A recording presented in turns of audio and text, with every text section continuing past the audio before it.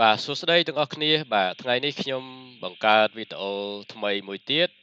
បាទបង្ហាញអ្នកទាំងអស់គ្នាពីរបៀប config RIP version 2បែងចែក default root បាទ RIP version 2 redistribute default root បាទអញ្ចឹងមុននឹងចាប់ផ្ដើមនៃការ config បាទអ្នកទាំងអស់គ្នាត្រូវដឹងថាតើ RIP version 2ជាអីអូខេហេតុអីបានត្រូវការបាទ config RIP version 2បាទឲ្យបែងចែក default root អូខេហ្នឹងជាសំណួរដែលត្រូវសួរដំបូងបាទហើយសំណួរបន្ទាប់បាទតើធ្វើយ៉ាងម៉េចបាទដើម្បី config RIP version 2បាទហើយនឹងធ្វើយ៉ាងម៉េចដើម្បី config RIP version 2ឲ្យវា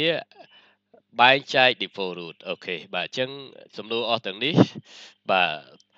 ជាសំណួរ conclude ដើម្បីបាទស្វែងយល់ពី RIP version 2ហើយនឹងដឹងពីរបៀប config RIP version 2បាទព្រមទាំងconfig RIP version 2ឲ្យបែងចែក default root អូខេបាទអញ្ចឹងយើងមើលតើ RIP version 2ជាអ្វីបាទ RIP version 2គឺជា dynamic routing protocol មួយបាទដែលផ្ដល់លទ្ធភាពឲ្យ router អាចរៀនព័ត៌មានពី network គ្នាទៅវិញទៅមកបាទតាមរយៈ RIP version 2ពេលដែលយើងបាន config លើ router អស់ទៅនឹងអូខេយើងមើលដូចបានបង្ហាញនៅក្នុង diagram របស់យើងនេះបាទ router ទី1 router ទី2ហើយនិង router ព្រំដែននេះបាទ BR router នេះ border router បាទយើង config វាជាមួយនឹង protocol មួយឈ្មោះថា RIP version 2បាទអញ្ចឹង router ទាំង3នឹងអាចស្គាល់ network ពីគ្នាទៅវិញទៅមកតាមរយៈ RIP version 2បាទពេលដែលយើង enable RIP version 2អញ្ចឹងវានឹងរៀនព័ត៌មានពីគ្នាទៅវិញទៅមកតាមរយៈ RIP version 2បាទអញ្ចឹងធ្វើឲ្យ router ទាំង3ហ្នឹងអាចស្គាល់ network ពីគ្នាទៅវិញទៅមក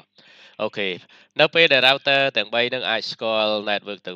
ពីគ្នាទៅវិញទៅមកអញ្ចឹង computer ដែលតភ្ជាប់ទៅកាន់បណ្ដាញតាមរយៈ router ទាំង3នឹងអាចមានលទ្ធភាពក្នុងការទំនាក់ទំនងគ្នាអូខេអញ្ចឹងនេះគឺជា RIP version 2បាទជា dynamic routing protocol បាទដែលត្រូវបាន config បាទនៅលើ router ដើម្បីផ្ដល់លទ្ធភាពឲ្យ router អាចរៀនព័ត៌មានពី network គ្នាទៅវិញទៅមកអូខេផ្ដល់លទ្ធភាពឲ្យ router ស្គាល់ network គ្នាទៅវិញទៅមកអូខេបាទហើយសំណួរបន្ទាប់ថាបាទបាទហេតុអីត្រូវការ config RIP version 2ឲ្យបែងចែក default root អូខេយើងមើលដូចបានបង្ហាញនៅក្នុង diagram របស់យើងបាទ router BR router ព្រំដែននេះបាទគឺតភ្ជាប់រវាងបាទស្ថាប័នរបស់យើងទៅកាន់អ៊ីនធឺណិតបាទអូខេទៅកាន់អ៊ីនធឺណិតអញ្ចឹងស្ថាប័នរបស់យើងដើម្បី router ស្គាល់បាទ network គ្នាទៅវិញទៅមកមាន router ទី1 router ទី2ហើយ router ព្រំដែននេះបាទយើង config វាជាមួយអឺបាទ RIP version 2បាទអូខេប៉ុន្តែដើម្បីឲ្យ router ព្រំដែនរបស់យើងស្គាល់ផ្លូវទៅកាន់ remote network នៅខាងអ៊ីនធឺណិតបាទគ្រប់ remote network ទាំងអស់អូខេអញ្ចឹងយើង config អីយើង config default root អូខេយើង config default root បាទដោយសារតែខាងអ៊ីនធឺណិតបាទយើងអត់ដឹងថាតើគេប្រើពពួកdynamic routing protocol ណាឬក៏គេប្រើពពួក static ទេអញ្ចឹងជំរើសដ៏ល្អបំផុតពី router ព្រំដែនទៅកាន់អ៊ីនធឺណិតក្នុងករណីដែលយើងមានច្រកចេញតែមួយច្រកអញ្ចឹង config default root គឺល្អបំផុតសមស្របបំផុតបាទពី router ព្រំដែនរបស់យើងទៅកាន់អ៊ីនធឺណិតគឺ config default root បាទស័ក្តិសមបំផុតល្អបំផុតអូខេបាទអញ្ចឹងក្នុងករណីនេះប្រសិនបើ router ព្រំដែនអត់បែងចែក default root គឺផ្លូវទៅកាន់អ៊ីនធឺណិតទៅ router ទី1ហើយ router ទី2ទេបាទគឺ router ទី1ហើយនិង router ទី2អត់មានលទ្ធភាពស្គាល់ផ្លូវទៅកាន់បាទអ៊ីនធឺណិតទេបាទអញ្ចឹងបើសិនណា router ទី1ហើយទី2អត់មានលទ្ធភាពស្គាល់ផ្លូវទៅកាន់អ៊ីនធឺណិត computer ដែលតភ្ជាប់ទៅកាន់អី router ទី1ហើយនឹងទៅកាន់ router ទី2ក៏អត់មានលទ្ធភាព access ទៅកាន់អ៊ីនធឺណិតដែរអូខេបាទហេតុផលនឹងហើយបានជានៅលើ router ព្រំដែននេះត្រូវ config RIP version 2ឲ្យបែងចែក default route ទៅឲ្យ router 1ហើយនិង router 2បាទដើម្បីឲ្យ router 1ហើយនិង router 2បាទស្គាល់ផ្លូវទៅកាន់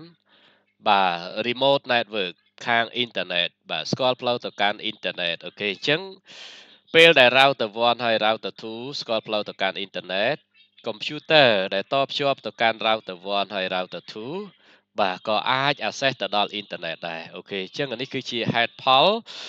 បាទដែលគេ config RIP version 2ឲ្យបែងចែក default route អូខេបាទអញ្ចឹងនេះគឺជាហេតុផលអូខេ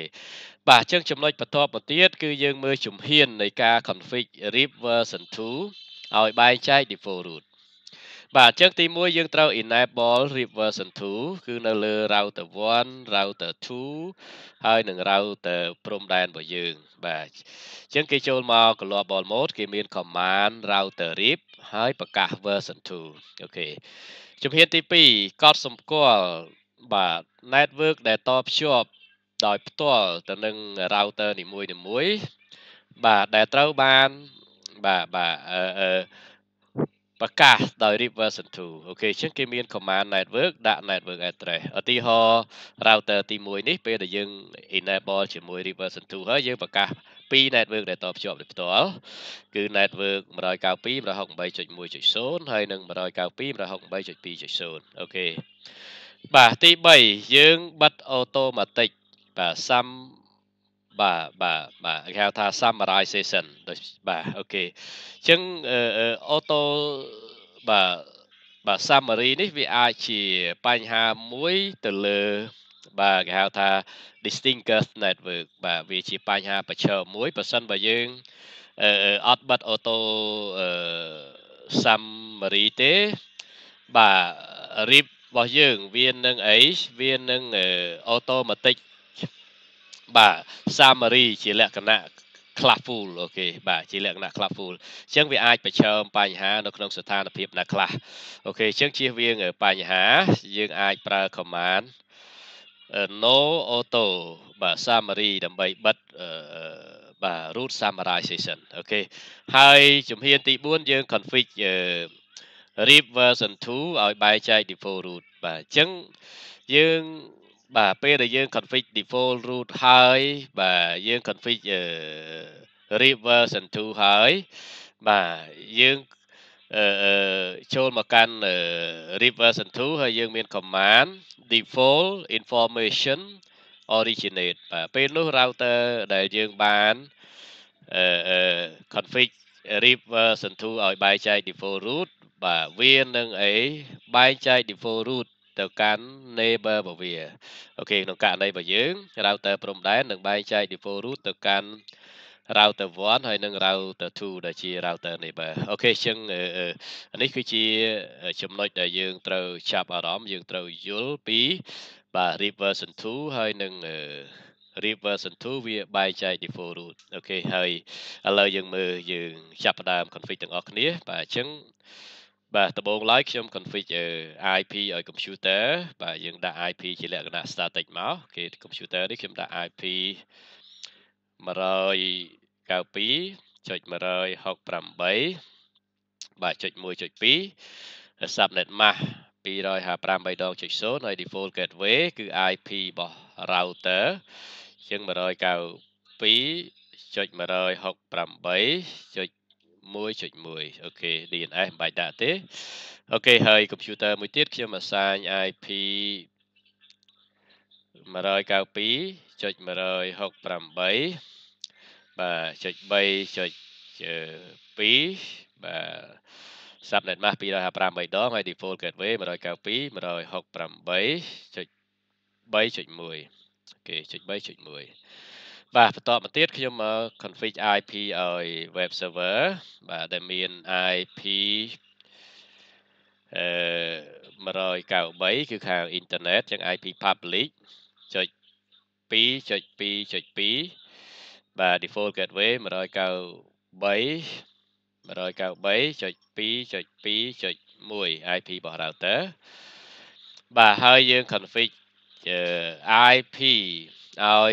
FTP server ខាង internet បាទ IP public 193.2.2.3 អូខេហើយ default gateway IP របស់ router 193.2.2.1 អូខេបាទអញ្ចឹងបន្ទាប់ពី config IP បាទឲ្យ interface របស់ router ហើយបាទយើងចាប់ផ្ដើម config router នីមួយៗអូខេឥឡូវខ្ញុំចូលទៅ config router ទី1មុនគេយើងចូលមកcommand line interface បាទយើងចូលមក command line interface គេអូខេហើយយើងវាយ command enable បាទហើយ configure.clear terminal ខ្ញុំដាក់ឈ្មោះ router មួយជាមួយនឹង command hostname យើងដាក់ថា r1 អូខេអញ្ចឹងយើងឃើញថា router R1 យើងមានពីរ interface អញ្ចឹងយើង select interface ហ្នឹង interface fastnet 0/0 បាទដាក់ IP interface ហ្នឹងជាមួយ command IP address វាយលេខ IP ចូល192.168.1.1 subnet mask 215.215.215.0ហើយយើងបើក interface ហ្នឹង no shutdown អូខេអញ្ចឹងយើងឃើញ interface fast ethernet 0/0 change state to up បាទមានន័យថាវា up ហើយវាអាចធ្វើការហើយអូខេយើងចូលទៅ config interface មួយទៀត interface serial 0/0/0 បាទហើយយើងដាក់ IP interface ហ្នឹងជាមួយ command IP address វាយលេខ IP បញ្ចូល 192.168.2.1/30 គេ192.168.2.1/30 215.215.215.252អូខេយើងបើក interface ហ្នឹង no shutdown អូខេហើយយើង exit អូខេបាទហើយខ្ញុំបាទ stop វាប៉ុណ្្នឹងសិនអូខេបាទបន្ទាប់មកខ្ញុំមក config router ទី2អូខេបាទយើងចូលមកធ្វើលើ router ទី2បាទយើងចូលទៅ command line interface បាទដើម្បីចូលទៅប្រព័ន្ធប្រតិបត្តិការរបស់វាអូខេហើយយើងវាយ command enable conf.clear t ដាក់ឈ្មោះវាមួយ hostname ថា r2 បាទយើងមានពីរ interface ដែរគឺ fast ethernet 0/0 ហើយនិង serial 0/0/0 interface fast ethernet 0/0 បាទយើង assign IP ឲ្យ interface ហ្នឹងបាទជាមួយនឹង IP.3.1 192.168.3.1 អូខេ215.215.215.0អូខេបាទហើយបើក port no អី shutdown យើងមាន interface មួយទៀតគឺ serial 0/0/0 បាទហើយយើងដាក់ IP interface ហ្នឹងមកគឺ 192.168.4.1 បាទ 192.168.4.1 អូខេ215.215.215.252ដោយសារ/30អូខេបើក port no shutdown អូខេខ្ញុំstop បាទ router ទី2ប៉ុណ្ណឹងសិនហើយខ្ញុំចូលមក config router ព្រំ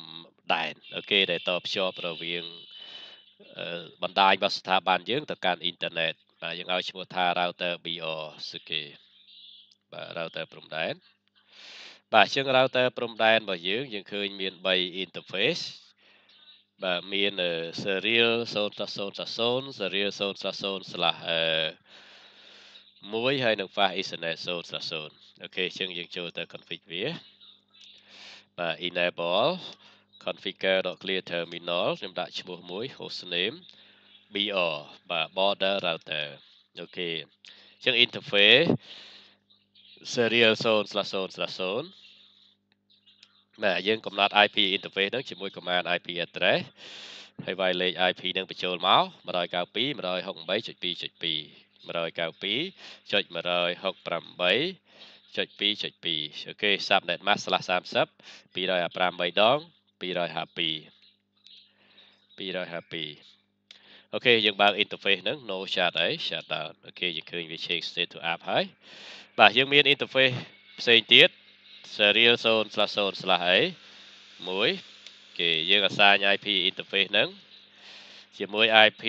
192.168.4.2 192.168.4.2 បាទ subnet mask 255 អូខេយើងបើក interface ហ្នឹង no អី shut down អូខេបាទហើយយើងសល់ interface មួយទៀតគឺ fast ethernet 0/0 ដែលតភ្ជាប់ router ព្រំដែនរបស់យើងទៅកាន់ internet អូខេអញ្ចឹងយើង select វាមក interface fast ethernet 0/0 ហើយយើងកំណត់ IP វាជាមួយ command IP.clear address បាទដោយបានកត់សម្គាល់ IP 193.1.1បាទ 193.1.1.1 ហើយ /30 193.1.1.1/30 255 អូខេយើងបើក interface ហ្នឹង no shutdown អូខេបាទអញ្ចឹងយើងបាទខ្ញុំ stop router ព្រំដែនប៉ុណ្ណឹងសិនហើយខ្ញុំចូលមក config router ISP អូខេ interface ទាំងពីរដែរអូខេអញ្ចឹងយើងចូលមក command line interface បាទយើងមាន command enable conf.clear t hostname or ISP router ISP បាទយើងមានពីរ interface fast ethernet 0/អីមួយ IP address បាទ 193.1.1.2 subnet mask /30 255 បើក port no shutdown អូខេយើងសល់ interface មួយទៀត interface fast ethernet 0/0 IP address 193.2.2.1 អូខេបាទ subnet mask 255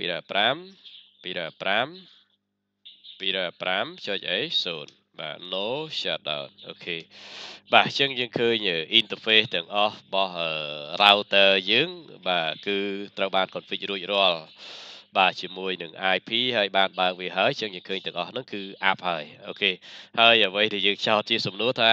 ពេលដែលយើង config interface របស់ router ទាំងអស់ហ្នឹងរួចរាល់ហើយបាទតើបាទ router ទាំងអស់ហ្នឹងស្គាល់ network គ្នាទៅវិញទៅមកនៅអូខេជាងជាចម្លើយបាទ router ទាំងអស់ហ្នឹងអត់ទាន់មានលទ្ធភាពក្នុងការស្គាល់ network ពីគ្នាទៅវិញទៅមកទេបាទអញ្ចឹងដើម្បីឲ្យ router ទាំងអស់ហ្នឹងស្គាល់ network គ្នាទៅវិញទៅមកបាទគេត្រូវ config បាទ routing protocol នៅលើ router ទាំងអស់ហ្នឹងបាទគេត្រូវ config routing protocol អូខេហើយ routing protocol បាទគេមានពីរប្រភេទគឺមាន static ហើយនិង dynamic អូខេអញ្ចឹងយើងបានកំណត់ protocol RIPv2 នេះបាទគឺជា dynamic routing protocol បាទ router ប្រើ protocol ហ្នឹងដើម្បីរៀនបាទ network ពីគ្នាទៅវិញទៅមកអូខេហើយពី router ព្រំដែនមកកាន់ internet យើងប្រើ default route បាទហើយ router internet មកកាន់ស្ថាប័នរបស់យើងប្រើ default route ដែរបាទ default route នេះគឺជាពពួក static បាទ routing protocol បាទអញ្ចឹង network admin ជាអ្នកកំណត់ថាពី router របស់យើងទៅកាន់ remote network ខាង router ដទៃទៀតហ្នឹងទៅតាមផ្លូវណាអូខេអញ្ចឹងអានឹងជាការកំណត់តាម static អូខេគឺ network admin ជាអ្នកកំណត់ដោយផ្ទាល់វាខុសពី dynamic បាទ dynamic routing protocol ពេលដែលយើងបាន enable លើ router វានឹងប្រើ protocol ហ្នឹងរៀន network ពីគ្នាទៅវិញទៅមកដោយខ្លួនឯងអូខេហើយ static network admin ជាអ្នកកំណត់អូខេឥឡូវយើងមើលយើងចូលមក config RIPv2 នៅលើ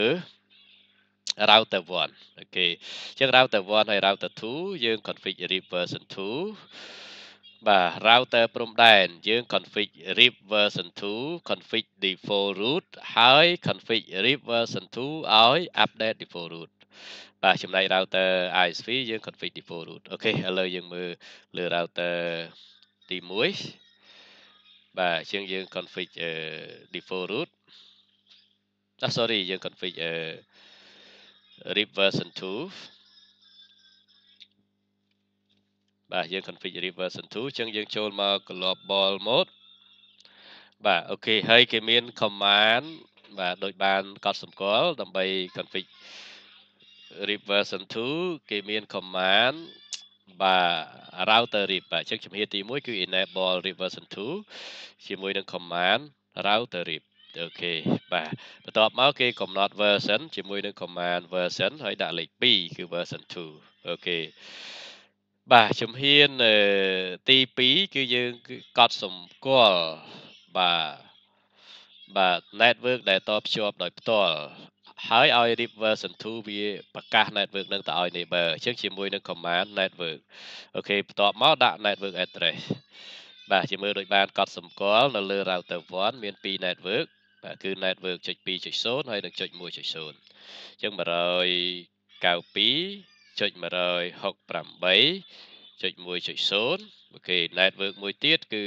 0.2.0 អូខេបាទអញ្ចឹងមានតែ2ហ្នឹងទេដែលតភ្ជាប់ដោយផ្ទាល់ហើយទី3យើងបិទ automatic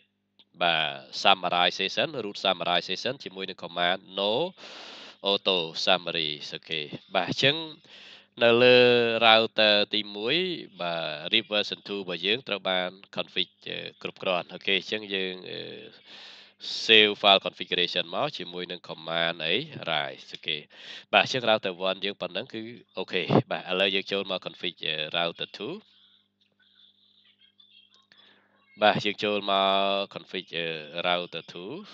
អូខេបាទយើងមើលយើងនៅ global mode ស្រាប់ហើយអញ្ចឹងជំហានទី1យើង enable RIP version 2ជាមួយនឹង command router RIP អូខេហើយយើងកំណត់ version ជាមួយ command version ហើយដាក់លេខ2បាទកំណត់ថា version 2បន្ទាប់មកយើងប្រកាស network ដែលតភ្ជាប់ដោយផ្ទាល់នៃ router ទី2យើងដើម្បីឲ្យ RIP version 2 update network នឹងទៅឲ្យ neighbor បាទអញ្ចឹង network បាទយើងមើល network តភ្ជាប់ដោយផ្ទាល់ជាមួយ router 2យើងមាន network 0.3.0 ហើយនិង 0.4.0 គឺ 192.168.3.0 អូខេមួយទៀតគឺ 0.4.0 អូខេហើយយើងឲ្យវាបិទបាទ auto summarization បាទ root auto summarization ជាមួយ command no auto summary អូខេអញ្ចឹង router 2ប៉ុណ្ណឹងជាការស្រេចហើយយើង save file configuration មួយមកជាមួយនឹង command rai អូខេបាទអញ្ចឹងអ្វីដែលត្រូវធ្វើច្រើនជាងគេគឺនៅលើ router ព្រំដែនបាទត្រូវ config 3បាទ protocol មានបាទ RIP version 2ឲ្យ update network 0.2.0 ហើយនិង 0.4.0 បាទ default root ស្គាល់ផ្លូវមកកាន់ internet ហើយនឹង RIP version 2បែងចែក default root ទៅឲ្យ router 1ហើយ router 2បាទដើម្បីឲ្យ router 1ហើយ router 2ស្គាល់ផ្លូវទៅកាន់ internet ដែរអូខេឥឡូវយើងចូលមក config លើ router ព្រំដែន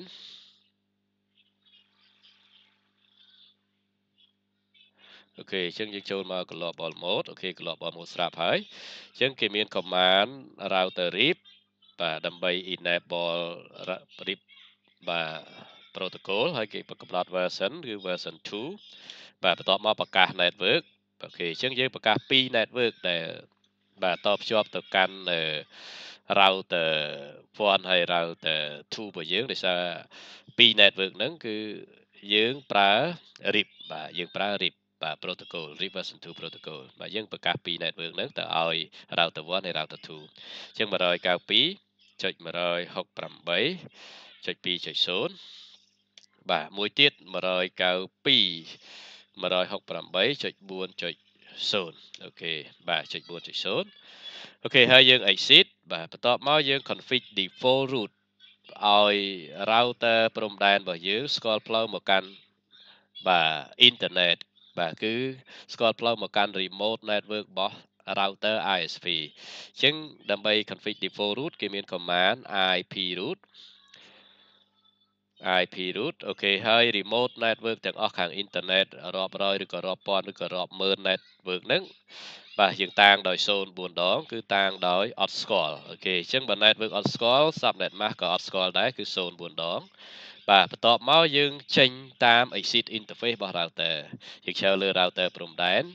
មកកាន់ remote ខាង internet អញ្ចឹងយើងចេញតាម fast ethernet 0/0ជាមើលជាក់ស្ដែងយើងចេញតាម fast ethernet 0/0អូខេអញ្ចឹងមួយ command ហ្នឹងបាទrouter ព្រំដែនរបស់យើងបាទស្គាល់ផ្លូវបាទទៅកាន់គ្រប់បាទ remote network ទាំងអស់នៅខាងអ៊ីនធឺណិតអូខេអញ្ចឹងខ្ញុំstop router ព្រំដែនប៉ុណ្ណឹងសិនបាទហើយខ្ញុំមក config router ISP config default route លើ router ISP បាទអូខេបាទអញ្ចឹងខ្ញុំ config default route ឲ្យ router ISP ដើម្បី router ISP ស្គាល់ផ្លូវទៅកាន់បាទ remote network នៅខាងស្ថាប័នរបស់យើងបាទគឺខាង router ព្រំដែន router ទី1ហើយនិង router ទី2អញ្ចឹងយើង exit មក global mode គេមាន command IP route អូខេ remote network ទាំងអស់ខាងស្ថាប័នរបស់យើងពី router ISP យើងចាត់ទុកថាអត់ស្គាល់តាំងដោយ04ដង subnet mask អត់ស្គាល់តាំងដោយ04ដងដែរហើយយើងមើលលើរូបភាពជាក់ស្ដែងអញ្ចឹងពី router ISP មកកាន់ remote network ខាងស្ថាប័នរបស់យើងគឺចេញតាម fast ethernet 0/1អូខេ fast ethernet 0/1អូខេបាទអញ្ចឹងប៉ុណ្ណឹងជាការស្រេចបាទនៅលើ router ISP អូខេអញ្ចឹងអ្វីដែលជាលទ្ធផលរបស់យើងក្នុងករណីដែលយើង config បាទប៉ុណ្ណឹងអូខេមិញខ្ញុំអត់ទាន់បាន config លើ router ព្រំដែនឲ្យបែងចែក default route ទៅកាន់ router 1ហើយ router 2ទេបាទអញ្ចឹងបើយើងអត់ទាន់បាន config router ព្រំដែនឲ្យបែងចែក default route ទៅឲ្យ router 1ហើយ router 2ទេបាទមានន័យថា computer ខាង router 1ហើយខាង router 2អត់ទាន់ស្គាល់ផ្លូវទៅកាន់អ៊ីនធឺណិតទេបាទមានន័យថា computer ខាង router 1ហើយ router 2ហ្នឹងតាក់ទងទៅកាន់អ៊ីនធឺណិតអត់បានទេដោយសារពេលដែលវាបញ្ជូនtraffic នឹងមកដល់ router 1បាទ router 1អត់ស្គាល់ផ្លូវទៅកាន់អ៊ីនធឺណិតអូខេដូចគ្នាដែរពេល computer នេះបញ្ជូន traffic មកដល់ router 2ក៏ router 2អត់ស្គាល់ផ្លូវទៅកាន់អ៊ីនធឺណិតដែរអញ្ចឹង computer PC0 នៃ router 1ហើយ PC1 នៃ router 2អត់អាច access មកកាន់ web server ហើយនិង FTP server នៅលើអ៊ីនធឺណិតទេបាទប៉ុន្តែ computer PC0 ហើយនិង PC1 នៃ router 1ហើយ router 2គឺអាចតាក់ទងគ្នាបានអូខេបាទហេតុអីបាទវាអាចតាក់ទងគ្នាបានដោយសារ network ខាង router 2ហើយនិង network ខាង router 1នេះត្រូវបាន router ទាំងពីរហ្នឹងស្គាល់តាមរយៈ RIPv2 អូខេតាមរយៈ RIPv2 អូខេឥឡូវយើងមើលការ testing បាទខាងនេះ ping មកខាងនេះយើងមើលការ testing បញ្ជាក់បន្តិចបាទខាងនេះ ping មកខាងនេះគឺគេមើល fail ដោយសារវាលើកទី1គឺវាអត់តស្គាល់ MAC address អូខេប៉ុន្តែយើងឃើញលើកបន្ទាប់គឺអីsuccessful អូខេ successful ប៉ុន្តែពេលដែល computer ខាង router ទី1តាក់ទងមក server បាទទោះបីយើងព្យាយាមប្រមាណដងក៏ដោយបាទក៏នៅតែអី fail អូខេក៏នៅតែ fail ដែរបាទហេតុអីបាទដោយសារតែ router វ៉ាន់របស់យើងអត់ទាន់ស្គាល់ផ្លូវទៅកាន់អ៊ីនធឺណិតអូខេខ្ញុំអាចសូ routing table នៅលើ router 1បង្ហាញយើងបន្តិចដើម្បីមើលថាតើ router 1យើងស្គាល់ផ្លូវទៅកាន់ remote network ណាខ្លះអញ្ចឹងសូ IP route ដើម្បីមើលព័ត៌មានពី routing table បាទយើងឃើញ router 1របស់យើងបាទនេះគឺ network ដែលតភ្ជាប់វាដោយផ្ទាល់បាទ network ដែលតភ្ជាប់ដោយផ្ទាល់គឺចុច2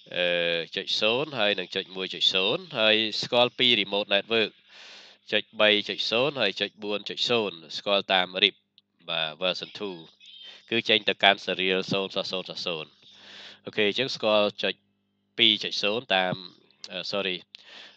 ស្គាល់អីចុច4.0គេនេះ network នេះជា remote របស់ router 1ហើយនឹងអីចុច3.0ក៏ជា remote របស់ router 1ដែរបាទអូខេស្គាល់តាម RIP បាទនេះគឺ RIP បាទអូខេ RIP អូខេអញ្ចឹងយើងឃើញអត់ស្គាល់មកកាន់អ៊ីនធឺណិតទេបាទអត់ស្គាល់មកកាន់អ៊ីនធឺណិតទេអញ្ចឹងហើយបានជា PC0 នេះអត់អាចទៅដល់អ៊ីនធឺណិតបាទដូចគ្នាណា router 2ក៏អត់ស្គាល់ផ្លូវទៅកាន់អ៊ីនធឺណិតដែរបាទអត់ស្គាល់ផ្លូវទៅកាន់អ៊ីនធឺណិតដែរអញ្ចឹងយើងអាច show IP route អូខេយើងឃើញrouter 2របស់យើងបាទនេះ network ដែលតភ្ជាប់ដោយផ្ទាល់ហើយស្គាល់ remote network 2រៀនតាម RIP version 2របស់យើងគឺ network ចុច1.0ហើយនឹងចុច2.0ទៅកាន់ network ទាំងពីរហ្នឹងតាម serial 0.0បាទអញ្ចឹង remote network ចុច1.0ហើយចុច2.0អូខេចានេះចុច1.0នេះចុច2.0អូខេតែអត់ស្គាល់ network មកកាន់អីបាទមកកាន់អ៊ីនធឺណិតទេអូខេអញ្ចឹងធ្វើម៉េចដើម្បីឲ្យ router 1ហើយ router 2ស្គាល់ផ្លូវមកកាន់អី remote network បាទខាងអ៊ីនធឺណិតបាទឬក៏និយាយដោយខ្លីថាស្គាល់ផ្លូវមកកាន់អ៊ីនធឺណិតអញ្ចឹងយើងត្រូវឲ្យបាទ router ព្រំដែននេះបែងចែក default route បាទទៅឲ្យ router 1ហើយ router 2អូខេជាមួយនឹង command default information originate អូខេអញ្ចឹងយើងចូលទៅ config បាទ RIP version 2បាទ update default route បាទឬក៏ហៅថាបែងចែក default route នៅលើ router ព្រំដែនអូខេអញ្ចឹងខ្ញុំ take note មួយយើង config RIP version 2បាទ2បាទ redistribute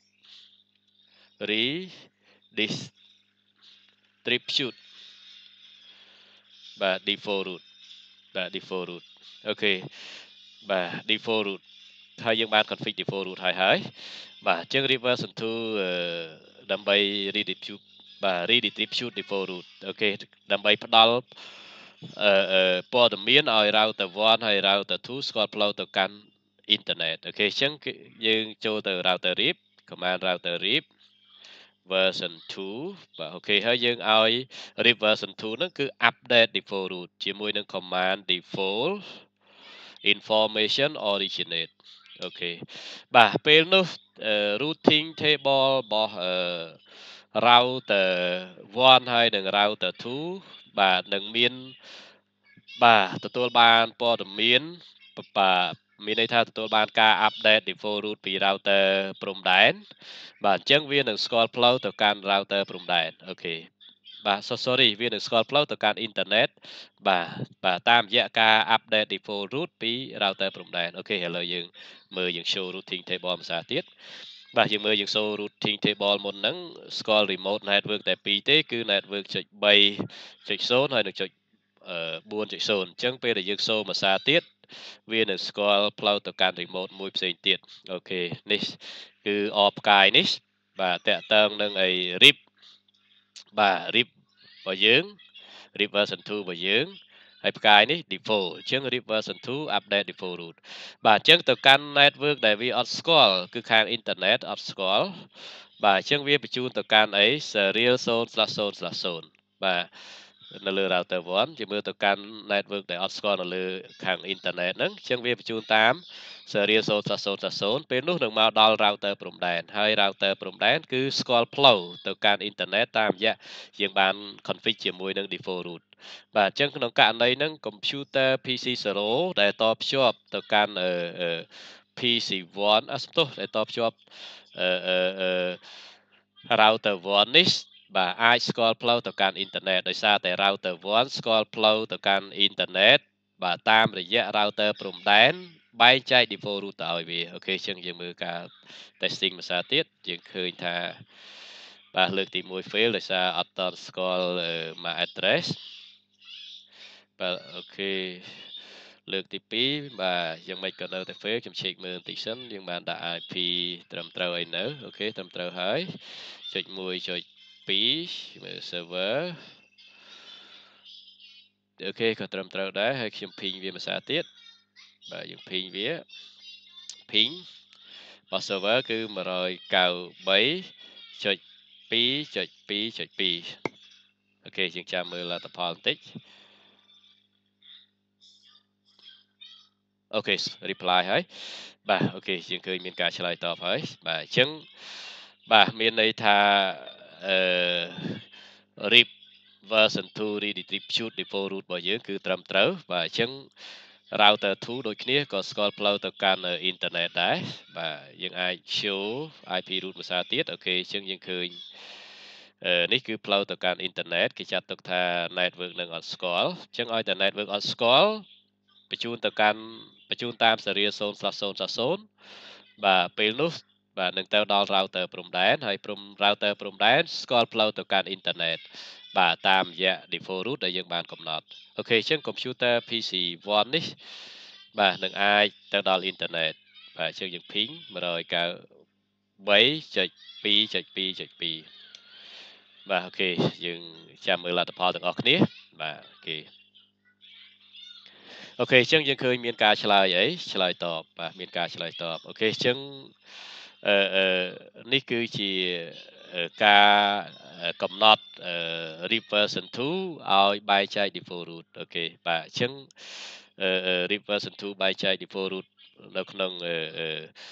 បាទការបង្ហាញថ្ងៃនេះគឺយើង complete វាប៉ុណ្ណឹងអូខេបាទអញ្ចឹងសង្ឃឹមថាវីដេអូមួយនេះនឹងអាចជាចំណែកមួយជួយសម្រួលដល់អ្នកទាំងអស់គ្នាដើម្បីស្វែងយល់បន្ថែមបាទហើយជាចុងក្រោយសូមកុំភ្លេចជួយ subscribe ហើយនឹងជួយ share ដើម្បីចែករំលែកវីដេអូបាទរបស់ខ្ញុំនេះទៅដល់បាទមិត្តភ័ក្តិយើងផ្សេងទៀតបាទអញ្ចឹងយើង complete ប៉ុណ្ណឹងអរគុណ